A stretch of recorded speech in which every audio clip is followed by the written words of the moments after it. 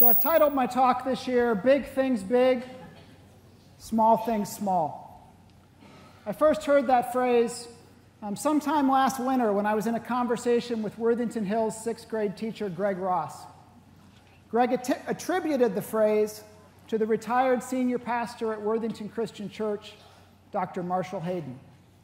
So big things big, small things small. So it was the summer of '69. Me and some guys from school, we had a band, and we tried real hard. Jimmy quit, Jody got married. I should have known that we'd never get far. Hold on, that is the wrong summer. It was the summer of 1967. Worthington Schools was in the midst of a building boom. Colonial Hills Elementary was 12 years old. Evening Street and Wilson Hill were 4 years old. Brookside, a mere 2 years old. And the summer before, Worthington had opened a state-of-the-art middle school in the Columbus area, Worthingway Middle School. After the passage of a bond issue in 1966, Worthington was set to open Worthington Estates Elementary in the fall of 1967. Construction on this new 20-classroom school had been difficult, but the school district was proceeding as planned. They hired Evening Street principal Eugene Putterbaugh to be the first principal of Worthington Estates. 18 teachers were either transferred from their current school or hired to work at the new elementary school. All spring, the district had held redistricting meetings, trying to move students from their current school to the new Worthington Estates. Families were frustrated. Nobody wants to leave their current school, and Worthington had had to redistrict several times in the previous 5 years. By late June, Superintendent Harold McCord knew they had a problem. Because of construction delays, Worthington Estates would not be ready to open when school was set to begin. Mr. McCord had been the superintendent of Worthington Schools since 1938. He had seen almost everything in his career, but he hadn't seen this. Guys, I imagine that he called a late-night meeting of his team. In my mind, Superintendent McCord is wearing a gray three-piece suit with a fedora on his head, even though it's summertime. The meeting would have been held at the administrative office building, which in 1966 was the old Episcopal Rectory, just west of the Worthington Inn on New England Avenue, the building that some of us in Worthington know today as the Doll Museum. At this meeting would have been Principal Putterbaugh and Board of Education President Dr. Robert Holsinger, Jr. I imagine that the room was smoky as each of the meeting participants attempted to calm their nerves with their Camel cigarettes.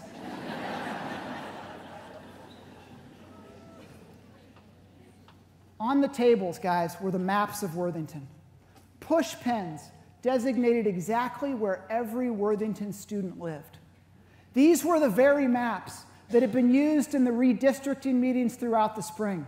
The very maps that caused the resident on New England Avenue to get an attorney to try to keep his child at Colonial Hills Elementary. Now the maps were held down with ashtrays, and as the night progressed, a smoky haze enveloped the room. It was on that early summer night when a plan was hatched. See, there weren't a lot of good options. School had to begin in Worthington after Labor Day, and Worthington Estates would not be ready. Mr. McCord, Mr. Putterbaugh, and Dr. Holsinger determined that first through third graders, there was no kindergarten in 1967, first through third graders would attend Evening Street in the morning. And then in the afternoon, the first through third graders and their teachers from Worthington Estates would use those very same Evening Street classrooms. All fourth graders from Evening Street and Worthington Estates would go to Brookside Elementary. All fifth graders from those two buildings would go to the Kilbourne building. And all sixth graders from those two buildings would go to Worthing Way Middle School. It would work. It wouldn't be easy. Teachers at all 5 schools would have to adapt, and certainly parents would be frustrated. The meeting went late into the night. Sometime after midnight, Superintendent McCord headed home. He was restless, and when he was restless, he would often go out into his workshop to work. It was going to be a long summer, explaining these changes to families and teachers. But big things big, small things small. Where kids go to school, that was a small thing. The kids would adapt, and they'd probably be better for it. The parents, on the other hand, Superintendent McCord went and got a drink. I need you to fast forward with me now 31 years. It's 1998, and I'm in my second year of teaching at Evening Street Elementary School. I'm teaching on a 6th grade team with Joe Hall and Barb Spears. Down the hall from me is a young Tammy Hines, and I'm beginning to develop a complex because I'm pretty sure Tammy's a better teacher than I am. I'd been hired the year before as a 5th grade teacher, and then I looped with my students into 6th grade. Back in 1998, it was common in Worthington to be RIFT, reduced in force after your first year of teaching. All year I held my breath, and I still had a job when the fall came the next year. But in that fall, I was still really nervous. And so I gathered up my courage to talk with Evening Street principal at the time, Dr. Ann Heffernan. And I tell you, I gathered up my courage because I was scared to death of Dr. Heffernan. You know, if you want the truth, I'm still kind of scared to death of Dr. Heffernan. But I puffed out my chest, and Mrs. Given ushered me into the office. Ann was sitting behind her desk. The desk was in the exact same spot that Mary's desk is now. And she was sitting behind her desk, and I remember I walked in, and I was kind of like hemming and hawing back and forth, and I'm thinking, Ann, am I going to have a job next year? And Ann, you know, she looked at me, and I can't imagine what was going through her mind, but I imagine it was like, what is wrong with this guy? But she's like, Trent, relax. You're going to be fine. I was like, sweet. Like, I felt really good about it. We felt so good about it that my wife and I, we went out and we bought our first house. 321 East Selby Boulevard in Colonial Hills. Neighbors on one side with Tom O'Leary Jr., and on the other side with Meredith and Pete Bruins. Teaching 6th grade was great. I just did whatever Joe Hall did, and the fall flew by. It was sometime in March of 1999 when I received a message that Dr. Heffernan wanted to see me after school. Guys, my heart stopped for a minute. I'm thinking to myself, is she still mad at me because I didn't complete my cum folders the way I was supposed to last June? Or do you think she knows that I've been using John Eyre, our custodian's copy code, and not sending my papers to the copy center? So I'm ashamed to tell you that a number of these different thoughts went through my mind. But nothing prepared me for what Ann actually had to say to me. Remember, I walked into her office, and again, she was behind her desk, but this time, she stood up, and she reached across the desk, and she had a sealed envelope, and she said, Trent, I'm sorry, but I was told I have to give you this. Uh-oh. I remember I was in Ann's office, and I opened the letter right in her office, and it was only a few sentences. But it informed me that I was going to be RIFT for the following year for 0.5 of my job. I remember thinking, 0.5? Like, how's this 0.5 thing going to work? Like, would they really make me teach kindergarten? You know, Ann didn't have any answers for me, but she registered my concern, and so a few days later, I was in my classroom teaching. At the time, my classroom was on the 2nd floor, right at the top of the stairwell where Lori Hall's room is now. I'm in that room teaching, and a man came to my door. He's wearing a suit, and it was Human Resource Director for Worthington at the time, Dr. Gerald Prince. And he said, Trent, can I see you for a minute in the hallway? You know, and my kids, they were like writing their spelling words 10 times each or something. Good instruction, this was not. So I had time to talk to Dr. Prince. And so I went out in the hallway, and he's like, Trent, I'm sorry about the letter we had to give you, but it's going to work out. And I remember I was in the hallway with Gerald, and I'm like, Gerald, how is it going to work out? And in the kind and patient way that is Dr. Gerald Prince, he just kind of looked at me and said, Trent, trust me. It's going to work out. Guys, here's the thing. At the time, I couldn't see it. Like, I could see not having a job. I couldn't see how this 0.5 thing was going to work. The following year, when I left Evening Street to become the dean of students at McCord Middle School, I didn't leave because I had some sort of grand plan to move into school administration. At that point in my career, I wanted to teach and I wanted to coach. I wanted to have the kind of impact over a career that a Vince Trombetti or a John Sprunger has had. When I left Evening Street to go to McCord, mind you, the McCord job was open because Dan Gerard had left to go into private business for a little while. But when I left to take that McCord job, it was because it was a full-time job. And the job that I had was no longer available. Or at least I was not patient enough to see that it would at some point become available. At that point in my life, that was a really big thing. In the end, I can look back on it and say it was probably a small thing. See, sometimes change happens like it did when Worthington Estates was set to open in 1967. Our Kilbourne building opened in the 1930s as a 1 through 8th grade school. It served in that capacity until 1966 when Worthingway was opened, and Kilbourne became a 1 through 6th grade school. It served in that capacity for a number of years and eventually became the 9th grade building. In 1992, when Worthington Kilbourne High School opened, the 9th grade building was closed. And for a semester in 1992, Kilbourne actually served as the Linworth Alternative Program. In 1995, Kilbourne was reopened as a middle school, as a 7th and 8th grade school, as it is today. Every one of those changes was big at the time. In 1986, Sutter Park Elementary was opened. In 2005, because of declining enrollment, Worthington closed Sutter Park Elementary, only to reopen it again as a preschool several years later. Big changes at the time.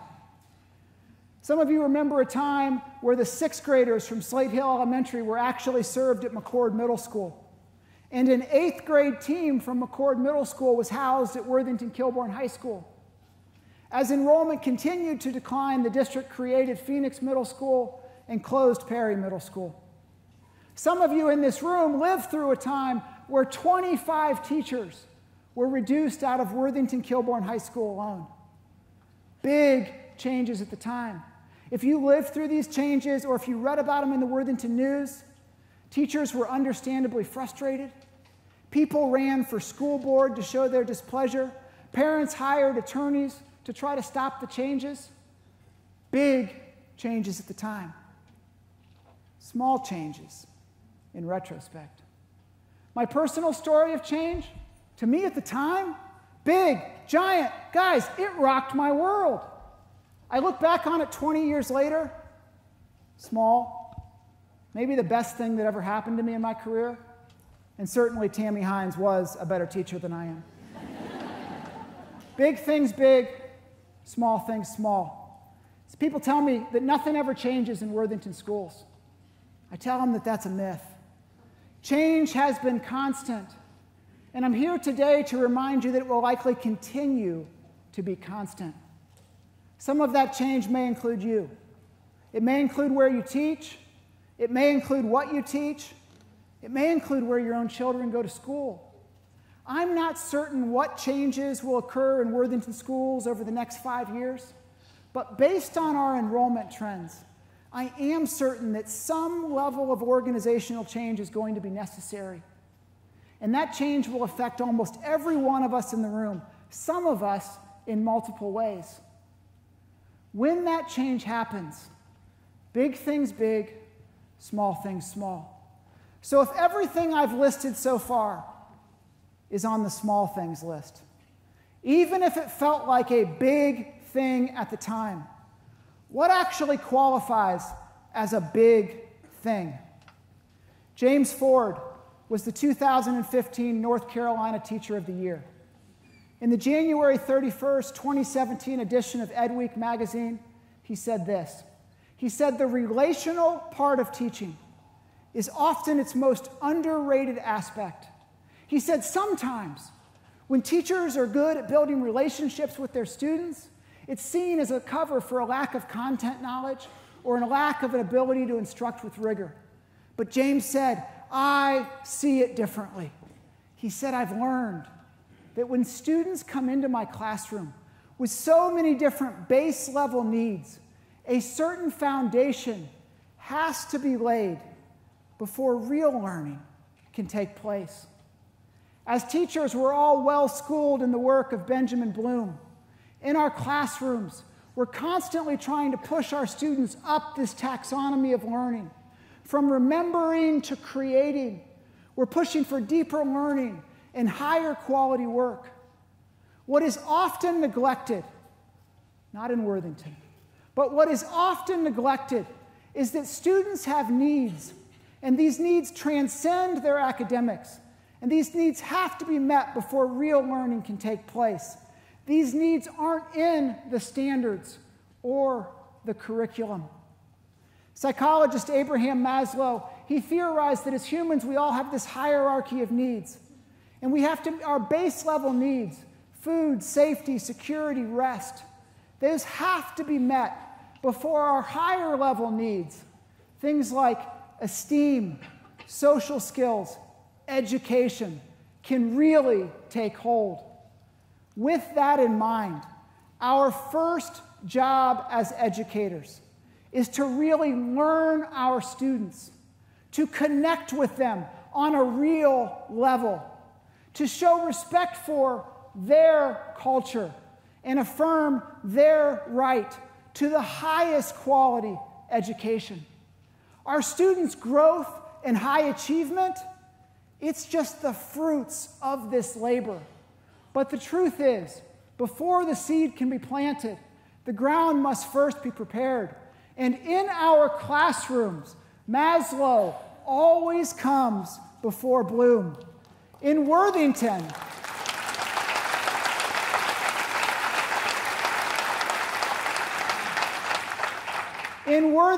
we frame this focus on building relationships with our students as our first priority. Be kind to kids. Let's check out this video.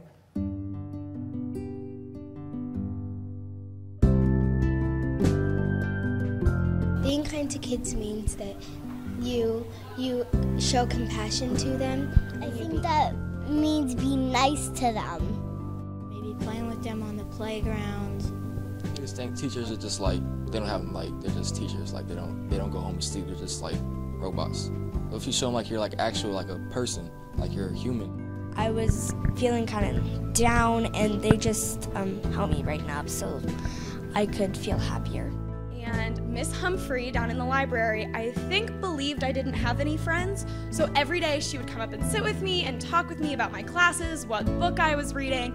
She always was trying to introduce me to kids in the library. Kindergarten, I raced and waved to the bus 90 driver, and at the end of the year, he gave me a McDonald's card. My 6th grade math teacher, Miss Ball, she's always been really, motivating and supportive. When like if I have a question or whatever, she won't be like, oh, what is it this time? Mrs. Quatman, we're working on hands-on equations, and I have like 10,000 questions every time that I need help with, and she's always, you can't even tell if it annoys her. My math teacher, Miss Lawwell, I'll just go up to her at the end of class and I'll be like, I forget this, and she'll tell me like the first step, and then I'll start to remember.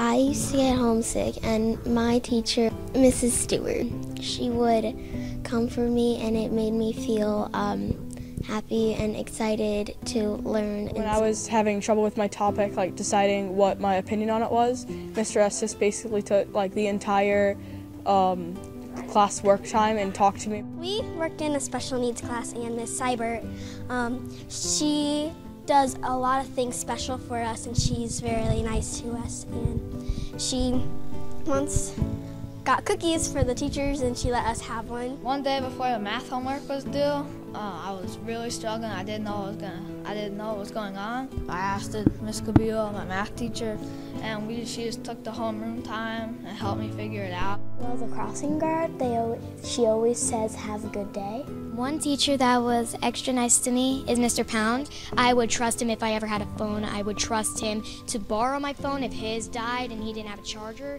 At the end of my classes, I get to talk to Roseanne, especially the fact that she has offered a lot of resources for me to study, especially over history, because it's not just what's in the class, but we're learning about. So I don't have dairy, or anything. Mr. Reed got ice cream, but I couldn't have it, and he got me my own ice cream. I was like, wow, that's really nice. So yeah. Brother, he lost his bracelets. The next day, he went down to the janitor's office and asked the janitor, Mr. Hicks, if he saw them, and the janitor said yes, and then he went and grabbed them.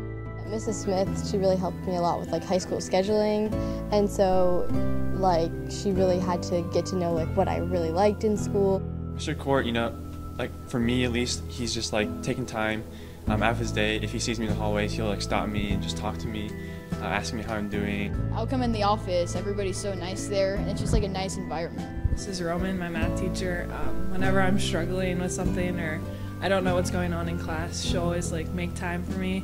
With Mr. Caruso, because he just always got out of his way to help me out, and he's kind of like a dad to everybody at McCord. One is a 5th grade teacher, Miss Colt. She's always kind to others, and anytime you're kind of struggling with something and you just really don't get it, she'll maybe take the time out and help you understand it. My English teacher, Miss Wagner, she's a very kind teacher, and she really considers the students' time. It makes me feel like a human being rather than just a machine trying to get all this work done. The cafeteria ladies, they're really nice. They make you smile, and they always have something funny to say. So there's a joke of the day, and then when I went to Thomas, Mr. Blueville was my dean. I didn't really get along with him, and we butted heads, and it was the way it was. But when I came here, I saw that he was my science teacher, and at first I was like, oh no. Just a couple times walking a lap outside and talking to him, we became really good friends. Well, being kind also includes giving a good education, because students don't always see that that's kind, but they're helping you get your life on the right track. When I was in 6th grade, my mom was diagnosed with breast cancer, and my 6th grade English teacher, Mrs. Reed Miller, she went through that experience around the same time. So she went out of her way every day to ask me how I was and how I was doing, and if I ever wanted to talk about it, she would listen, and she would help me with my schoolwork if I ever fell behind, and she just made sure that I was completely just happy with where I was and could have a safe place that I could talk to someone and be myself.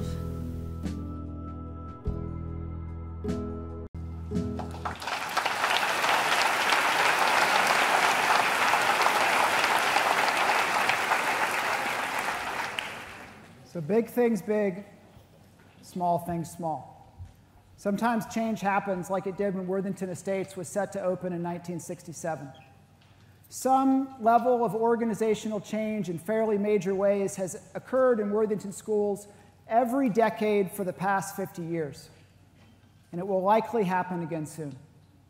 What I'm here today to remind you of is it will be okay. Our focus in Worthington schools is and always has been in taking care of our kids, in making sure that they have a trusted adult who they know cares about them and believes in them. No matter where we teach our kids, no matter what our attendance lines, how we take care of our kids, how we invest in their lives, how we build relationships with them that allow them to grow and achieve at high levels, those are the big things. Our mission in Worthington is to empower a community of learners who will change the world. In order to do that, big things big, small things small. Let's be kind to kids.